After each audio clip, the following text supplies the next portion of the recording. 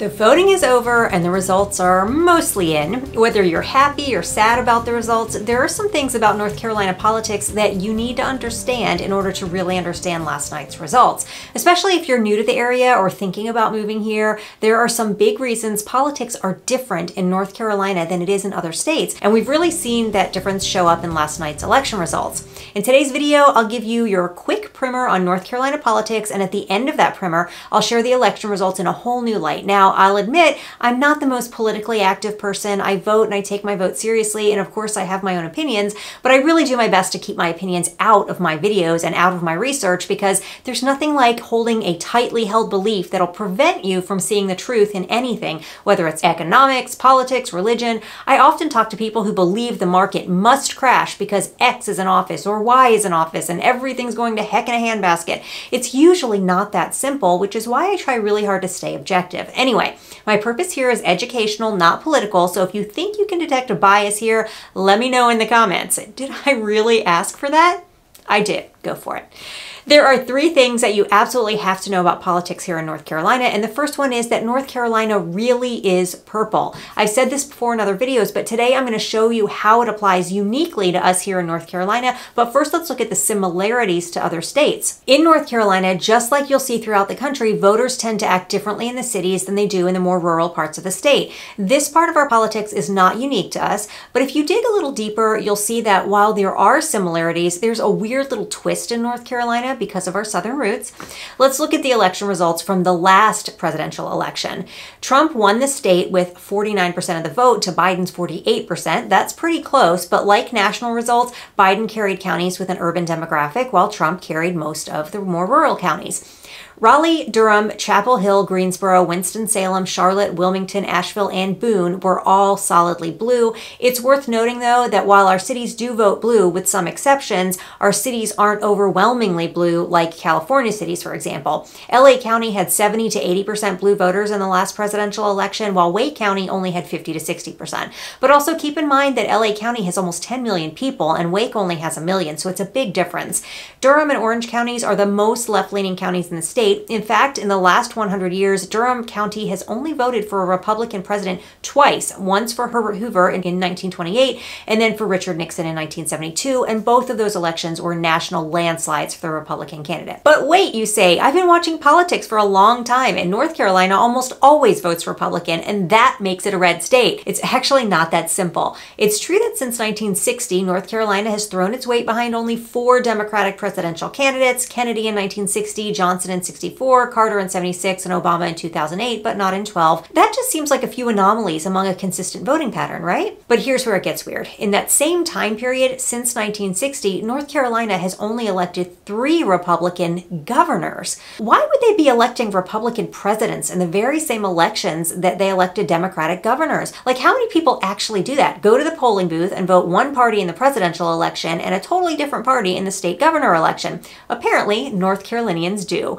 Since 1960, North Carolina has elected 3 Republican governors and 4 Democratic presidents out of 15 elections. We have a very different definition of purple here in North Carolina. I was personally shocked in 2016 when we elected Trump to the presidency and Cooper, a Democrat, as governor.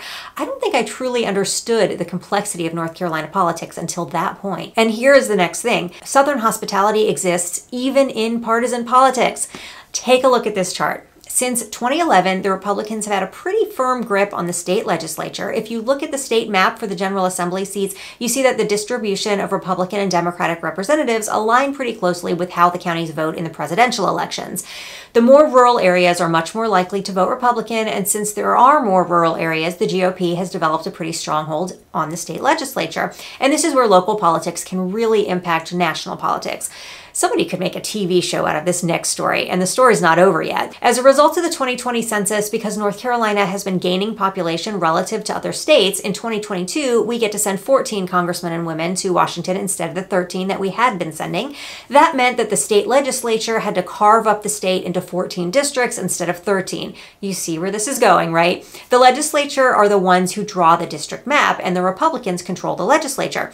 Before the elections this week, Republicans controlled 8 out of the 13 congressional districts, and the Democrats had just 5. So how the map was redrawn could favor one party over the other. The map that the Republicans drew up for this election was challenged by the Democrats, who believed it unfairly favored Republicans. Back in February, the Democrat-controlled state Supreme Court, in a 4-3 party line vote, sided with the Democrats. The North Carolina Supreme Court blocked the state's new Republican-drawn congressional and legislative maps, ruling 4-3 that they violate the state's constitution, with the justices who were registered Democrats making up the majority. The map went back to the drawing board. The redrawn map was also rejected by the court, which then appointed a committee to draw the map for the 2022 election. Not surprisingly, the new map drawn by the court-ordered committee favors Democrats, who were looking to gain a few seats to Congress. This is to be expected. Each party is trying to win. Probably one of the things I find the funniest in political commentaries is when voters from the opposing side make it seem unethical that the other side is trying to win.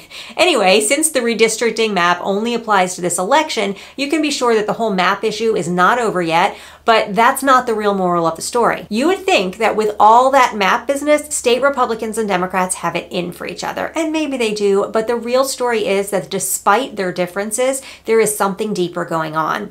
There's a culture in North Carolina that supersedes political fervor, and this exists on both sides of the aisle. Listen to what Governor Cooper, a Democrat, had to say about the 2020 election. "We had a tough election in 2020, Cooper said that day. They tried to get rid of me. I tried to get rid of them. We ended up the same way we were, and I think we looked at each other and said, this is what the people of North Carolina have voted for. We've got to work together to get positive outcomes for our state. I've told you all before that the editor, aka Timothy, aka my husband, was a teacher for many years and taught quite a few children of many of these politicians of both parties.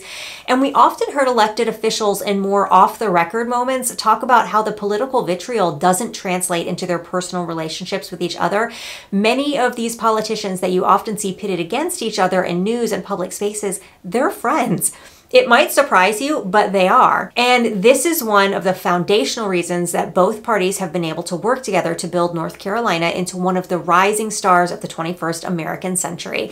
When CNBC voted North Carolina the best state for business in 2022, they credited the bipartisan efforts of the state with creating the nation's best economy. When a Democratic governor, a Republican state Senate speaker, and a Republican House speaker can work together to bring companies like VinFast and Apple into North Carolina, you've got something special. I don't want to paint some super rosy picture of political life in North Carolina where everyone holds hands and sings Kumbaya around the campfire, although I'm always game for a good campfire sing. But political disagreements can often spill over into the wider community, and they're hurtful. And for the present, North Carolinians seem to be able to live with each other. And the last thing you need to know about North Carolina politics is it's civil, at least comparatively so, and we'll take what we can get.